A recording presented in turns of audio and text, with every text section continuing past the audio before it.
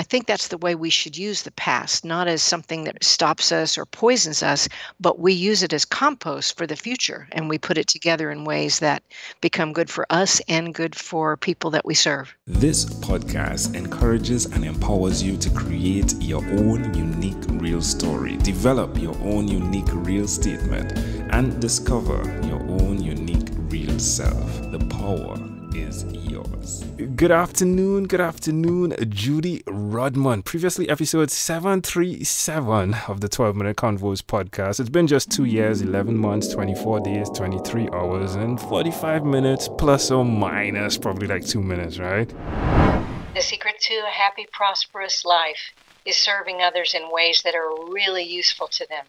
And I highly recommend it. That was then. This is now. Judy, how are you doing today? I'm doing great. How are you in your world? I am excellent, my friend. I so appreciated our conversation. We tapped into the voice, and Right. It's really intriguing how my days have themes without me knowing. And today, definitely the conversational voice and walking and the value that goes with that has been the theme. I'm so glad to end this day with your conversation, my friend. Such a grand opportunity. So tell me, how have things evolved? What's going on? Things are great. I just continue to try and become a better teacher by learning more from every source that I can, including my students. And so I want to grow my value as a teacher. And the evidence of that is always in the successes of my clients. So I've got some ones that I'm really, really happy about that, like have had muscle tension dysphonia and scar tissue and things like that, that are doing better and better and better and starting to perform again and speak again. And so that's what's going on, just like working and students and doing some performing here and there. And, every day is a new adventure. Now, when you say just, it really quantifies this on the lesser portion that you are doing something that's minuscule, right? But the truth is, you are doing things by being consistent. And this is over 22 years now? Was that around the time? Yes, of teaching, you're right. I've been in the music business for now over 50, but teaching, yes, about 22 years, you're right. That's nothing short of amazing. So, own that, right? Please own that. Your voice is such of an important aspect of delivering messages, as you explained to us. Now, give us an insight as to how you've seen voices really done that in terms of delivering their messages. Yes, and you've hit on the most important part. Otherwise, there'd be a lot of really strange voices that never would have been successful. The most important thing about the voice is that you know what the heck you're making a sound for, which is that you're delivering a message. So the technique should be, and I definitely teach technique, but it should be in the service of making someone respond. And that's why we deliver messages, whether it's to other people, to ourselves, to God, to people that are fictional or whatever. It's like acting technique. You really want to get a response. Even when we moan, we want a response from our own bodies, like to comfort ourselves and to feel comforted. So that's the first order of business, is to get that straight. Who are we talking to, and how do we want them to respond? And that changes everything. And then I teach technique that has to do with the balance of breath support and breath control, which you need, and they're opposing forces, plus the opening of the throat. And that gives you both better sound, better resonance, because you're reaching your resonation zones. And it also gives you a healthier voice because you're not damming up pressure since the channel is open. So it's a three-pronged process with, again, arguably the most important one being the last one that I've come up with, which is, I call it power, path, and performance, which is simply the power of the breath. The voice should take through an open throat instead of tight throat. And performance, meaning who am I talking to and what do I want that response to be? If you put those three things together, the synergy is your best voice and your most powerful voice, in that it's the most successful in getting the response you want. It's foundational principles to life as well. Right. You walked away from a family model, right, way back then, the rebellious you, And so much of singing can feel as though it's a rebellion, right? Like that opening up of the throat, if you will, all right? Which is naturally closed to protect us from doing things like drowning, of course, right? Right. But there's a point there where it's not compromise, but it's risky, isn't it? But you have a feeling, a deep feeling that this is something that you should be doing. It's applicable, isn't it, across life? It The surely foundations you is. just laid. Yes. Yes. You know, you got to know why you're doing things. I did this online, it was a quiz on temperaments, and I found out that my temperament is the questioner.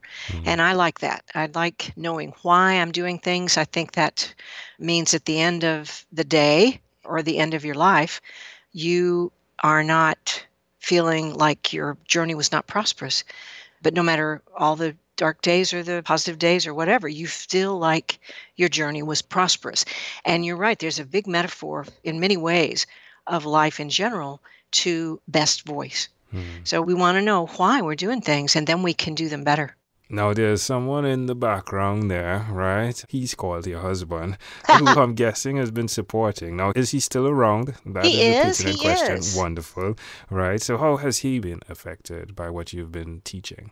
Well, he has been in the business as well, off and on. He kind of had a couple of decades of retirement, but then he came back out for us to do our album in 2015.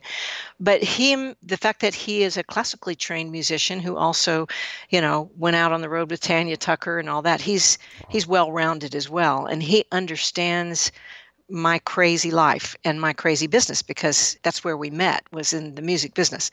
So he's retired. I am not. But if I have a brainstorming session that I'm in need of, he is a good wall to bounce off of. He's got a lot of wisdom, and he does understand the creative process and things that drive me. And so we've become partners in life, you know, not just husband and wife, but partners in our journey. Now, there's a son there that you guys produced, right? Yes, you're right. You've done your homework. How's Yes. he doing? He's doing great. And he has inherited the creative gene from both his father and me. His is manifesting in an amateur kind of blues guitar player, which he is, but also professionally as a photojournalist and now as an art welder. And we've sent him back to school so that he can become, you know, the computer automated design is going to be his new field.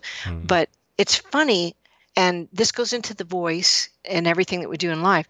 Everything he's done in his past, he was in the Navy for a while, and he's done so many different things, are now converging into his new path. I find that everything we've ever done becomes useful in not just for back then, but for now. And we put it together in many synergistic ways. And I think that's the way we should use the past, not as something that bogs us down or stops us or poisons us, but we use it as compost for the future. And we put it together in ways that become good for us and good for people that we serve. You were adamant as well in sharing that you don't just say, okay, you've gotten enough composed, but you continue, right? The teacher also needs to create is something you share that I believe is very powerful. How are you doing that? How is Judy, the teacher, how is she continuing to create? Well, I just got back from Key West and the Trop Rock Festival down there, which was wild and woolly. And I did 3 shows with a production client of mine that I produced her album and am her vocal coach and her co-writer on the album. So she wanted me to come down and play piano. And since my name is more known than hers right now, it was helpful to her if I come down and not just play piano and do backgrounds on her stuff, but also perform some of my own songs from the MTM Records days, as well as the record that my husband and I put out in 2015. So I got to go and remember what really works. Oh, love it. And it was really fun. Besides that, I got to go to the beach. Oh, I love it. Yeah, you got a taste of what is the Caribbean water, right? That comes up there somewhat, yeah? Oh, yes. Oh, yes. Salt water. Salt water is my healer. Oh, that's wonderful. Well, Judy, I think it's a grand opportunity that I get to call in, check in, and see where you are, but more so, both motivational and inspirational to hear that you've continued on your path that you've set out on and you're inspiring others. You shared with us that it's important to serve. The secret of life is serving people, is what you said. Yes. And you've done that. You're walking the talk. So many times we don't get a chance to look back, right? To reflect on what we've accomplished. But I can tell you from my podcast eyes looking forward, wow, well done. I appreciate what you're doing. It's amazing. Thank you. Thank you so much. You're welcome. You're welcome.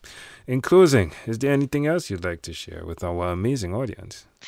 Well, I finally got my first book on Amazon. Oh, and wow. What's I the did. name of it? Singing in the Studio. SIS. Yeah, it's part of the course that I've had out for a while, but I decided that, a lot of people, they just want to get the ebook instead of the whole full course with the audio stuff in it.